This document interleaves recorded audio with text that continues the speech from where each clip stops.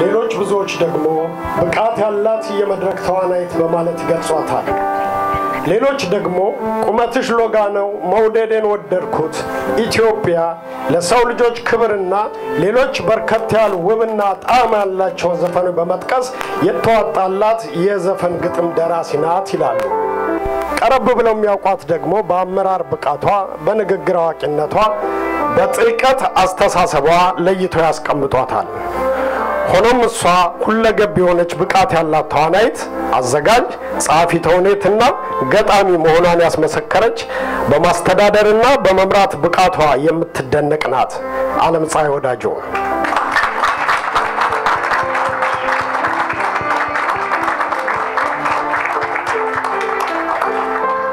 አርቲስት አለምፀሐይ ወዳጆ ላለፉት 50 ዓመት ቀን ከሌሊት ስለ ጥበብ የደከመች በትወና ብቃቷ ካንጋፋዎችና ቀደም ተዋናዮች ወጋየሁ ንጋቱ ደበበሸቱ አውላቸው ደጀኔና የመሳሰሉት ጋር ጀምራ እስካሁን ድረስ በጀማሪነት ረድፍ ላይ ካሉት ጋር ጭምር አብራ የሰራች ያሰራች ያዘጋጀች የተዘጋጀች ብስል ተዋናይትና የጥበብ ንግስት ናት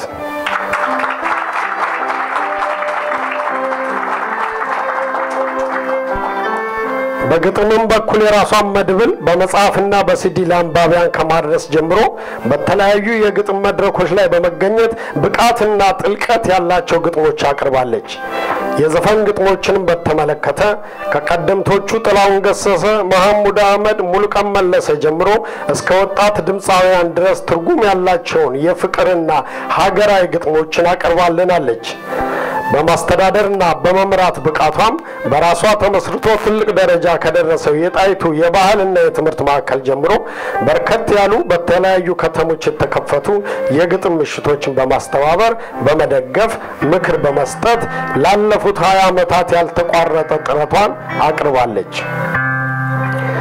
አርቲስት አለምፀሐይ ወዳጆ በርከት ያሉ የመድረክ ተውኔቶችን የመሪውን ቦታ በመያዝ የተወነች በአስተዳደር ስራ ውስጥ ተመድባ ያገለገለች በተለያዩ የጥበባት ማህበር ውስጥ በቀዳሚነት ቦታ ድርሻን የተወጣች በቀደምት ኢትዮጵያ ለድንበራቸው ሲሉ ህይወታቸውን ለሰጡ ጀግኖች ልጆች በተቋቋመው ህፃናት ማሳደጊያ በመገኘት ዘመን የማይሽራቸው መዝሙሮችን ዘፈኖችን አጫጭር ድራማዎችን ያዘጋጀች የሰራች ያሰራች በተክላላው በዘመን ውስጥ ገዝፎ የሚታይ ስራ የሰራች ባለሙያ ናት የዘመናችን የጣይቱ ምስል ናት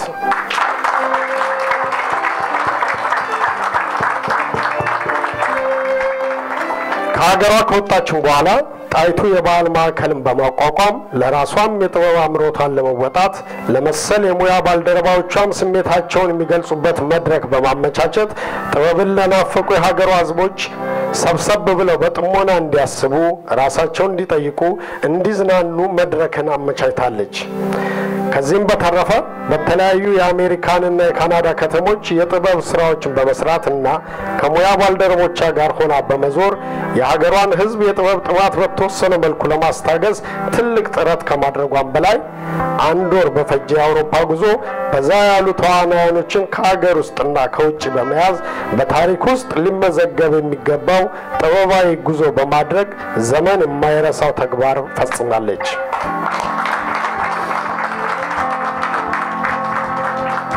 አርቲስት አለምፀሐይ ወዳጆ ዘርፈ ብዙ ባለሙያ እንደመሆኗ ዘርፈ ብዙ ስራዎችን ለማህበረሰቧ ከማቅረቧ በተጨማሪ በማህበራዊ ህይወቷም እጅግ ተግባቢ ፈጥኖ ደራሽ ተቆርቋሪና ሀገር ወዳድ መሆኗን ያስመሰከረች የጥበብ ንግስት ናት።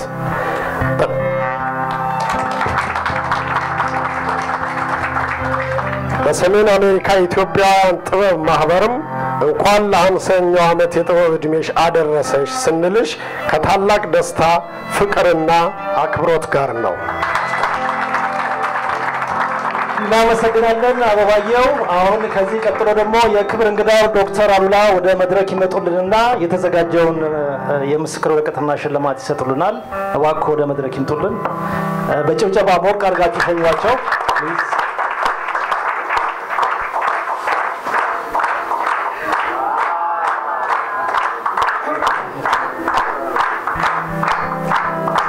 እዚህ ይምጡ። እናመሰግናለን።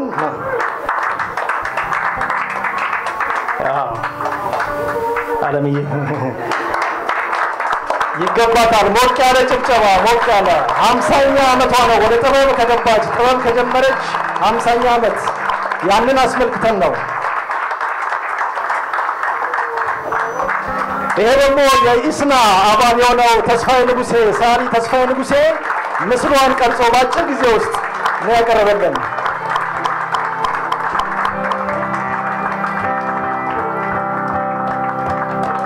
ደስ ይላል። በጣም በጣም ያምራል።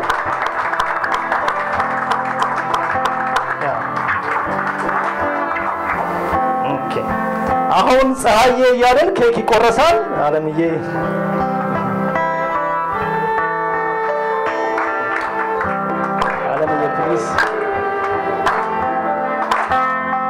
ደመቀች ብርሃኗን የኛ ማለት አሁን አወቀች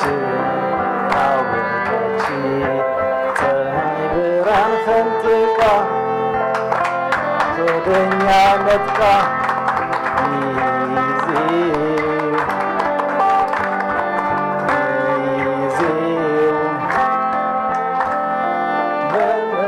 ፀሐይ በእናት ሀገር በማይ በእናት ሀገር በማይ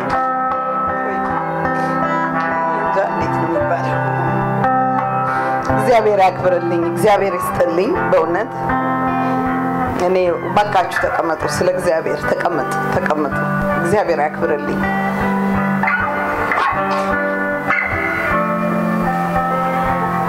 እኔ እዚህ ከተማ ስመጣ አሁን ከነዚህ አዳዲስ ወጣቶች ጋር የተዘጋጀውን ዝግጅት ለመሳተፍ ወደ ሲያትል ስመጣ ቅድም እንዳልኩት በጣም ወዳቸውን አለቃዬን ማግኘቴን ነው ትልቅ ደስታ አድርጌ ቆጥሬ መጣሁት።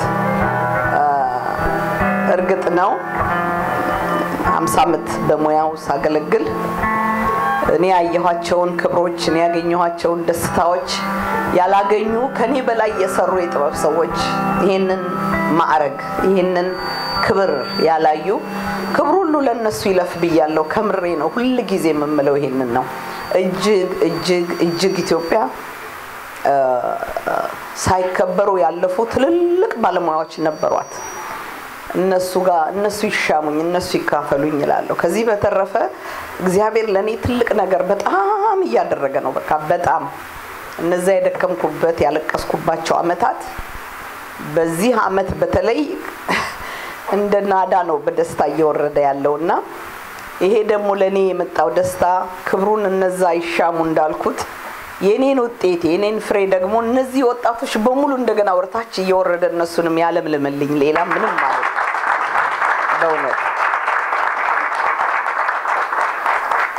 ሁሌ እንደምለው የኢትዮጵያ ህዝብ ጥበበኞችንና የሚዲያ ሰዎችን ካልያዘ ሀገርን መለወጥ ስለማይችል እነዚህን ልጆች ሲጽፉ መጻፋቸውን መግዛት ሲስሉ ስዕላቸውን መውሰድ ሲናገሩ ማዳመጥ ግጥማቸውን ማድነቅ ዜሞቻቸውን መስማት ካልጀመረ በስተቀር ህዝቡ ካልተለወጠ ሀገር አትለወጥም በመሪ መለወጥ አይደለም ሀገር ህዝብ በመለወጥ ነውና ምን ለወጣው አደራ